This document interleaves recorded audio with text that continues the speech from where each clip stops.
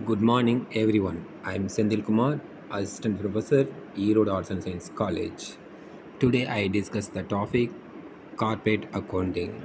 First, meaning of company, company form of ownership.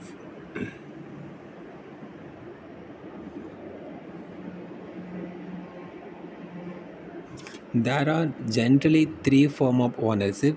First one, sole trader. Second one, partnership firm. Third one, company or corporate. From this company, form of corporate firm play the major role in the overall economy in the country.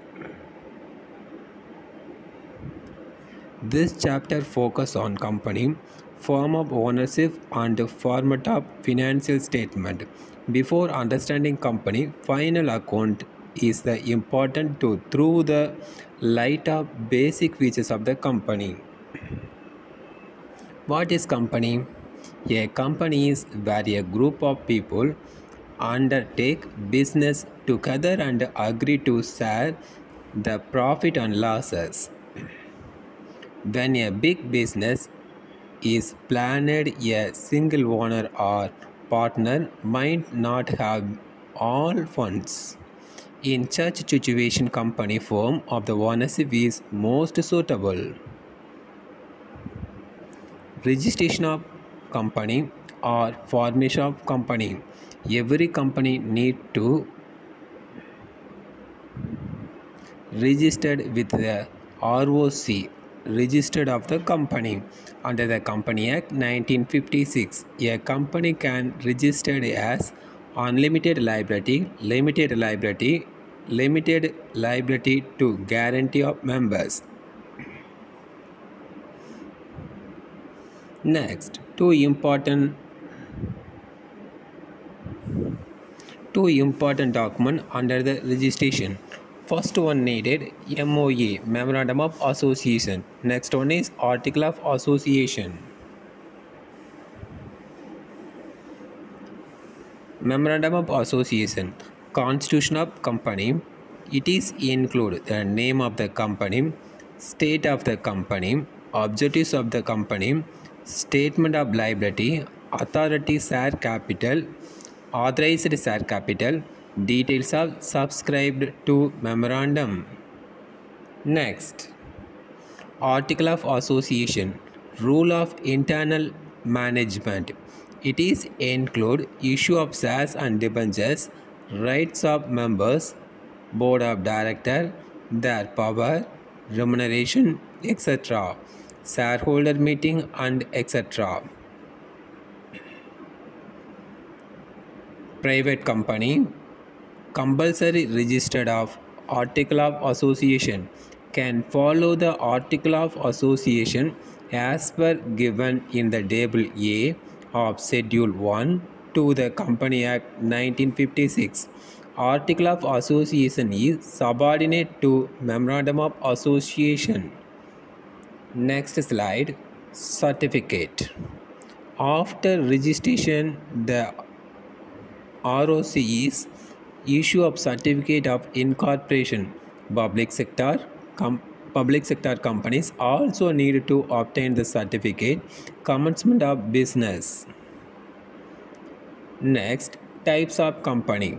Company can be public limited or private limited. Public limited companies limited LTT at the end of the name of the company. Minimum 7 members and no limited maximum of numbers. Liability of members limited up to the amount contributed by them. Public limited companies issue of capital to public or large has to receive minimum subscription of 90% in public are listed on stock exchange and can be traded. Private company, private limited or PVT limited at end of the name of the company. Minimum 2 members and maximum 50 members. limited liability to the extent of the capital brought in by the each members, cannot issue capital to the public large. These are not listed in the stock exchange. Next, preliminary expenses or formation expenses.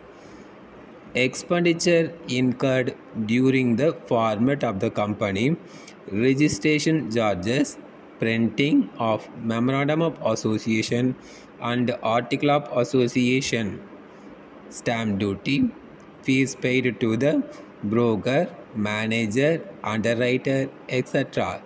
These are all expenses is called to preliminary expenses. Next, board of directors. Board of directors look after the business of company. Generally, promoters become the member of company. Director can be executive or non-executive. These categories all are called for board of directors. Next, financial statement of company. Financial statement of company having four categories. First one is trading account. Next one is profit and loss account. Next one is profit and loss appropriation account. Finally, final account balance sheet. Meaning of balance sheet. Balance sheet prepared by the company have to either prepare horizontal or vertical balance sheet. The format of both balance sheet are given in the part 1 of the Schedule 4 of the Company Act 1956. Simply, balance sheet is prepared two types. First one is horizontal model, second one is vertical methods. Given some example of balance sheet items. Balance sheet is divided two sides. First one is liability, next one is asset. Liability is capital, reserve and surplus, secured loan, unsecured loan, current liability and provisions. Current liability and provisions all over total is called for total liabilities. On the other side, asset. This side is appearing fixed asset, investment, current asset, loans and advances. Next, profit and loss debit balance. Debit balance means is company losses. So this total is called asset.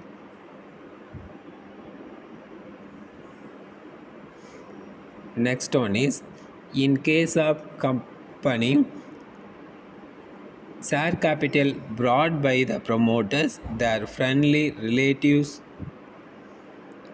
and association by general public company.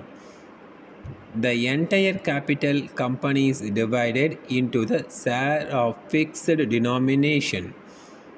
Those shares are issued to the subscriber. This is called for share capital. This share capital is known share capital and each subscriber is known as a shareholder. This shareholder get the share in profit of company in the form of dividend. Next, division of share capitals. First one is authorized capital. Authorized capital means capital mentioned in the memorandum of association, maximum capital that the company can be raised. Next one is issued capital. Part of subscribed capital that is issued by the company. Next one is subscribed capital. This amount of issued capital that is subscribed or purchased by the investors. Next one is called up capital. That part of issue of capital that is called up from the investor to pay paid up capital, that amount of capital which is paid upon by the shareholders. This is the amount mentioned in the balance sheet.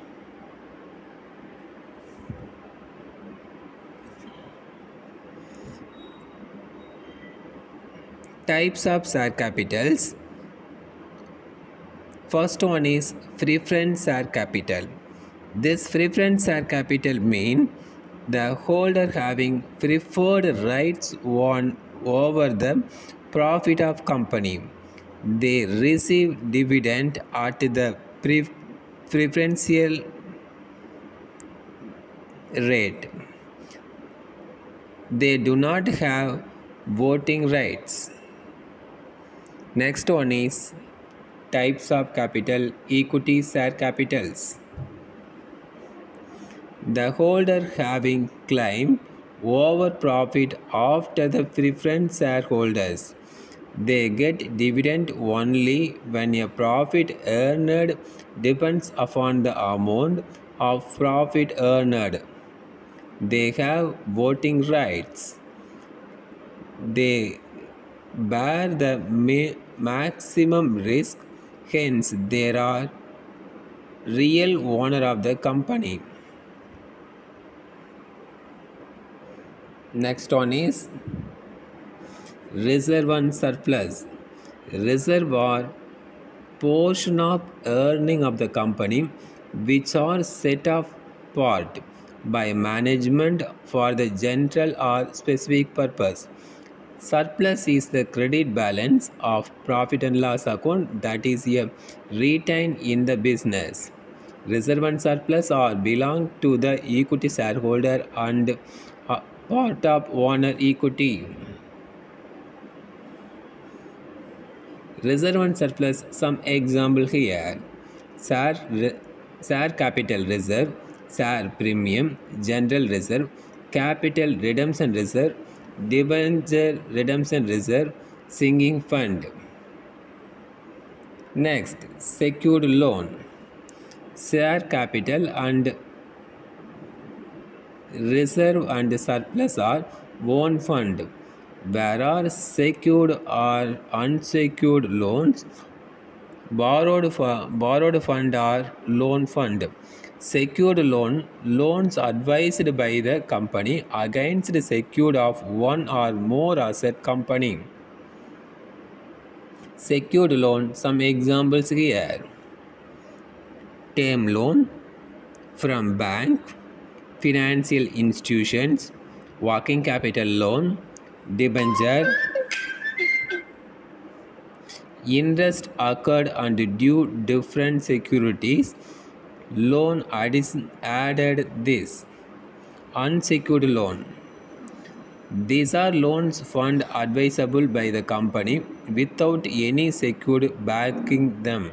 Example, fixed deposit, debenture, unsecured, secured deposit, loan from bank, unsecured, interest accrued and due on any secured loan include therein. Current liabilities.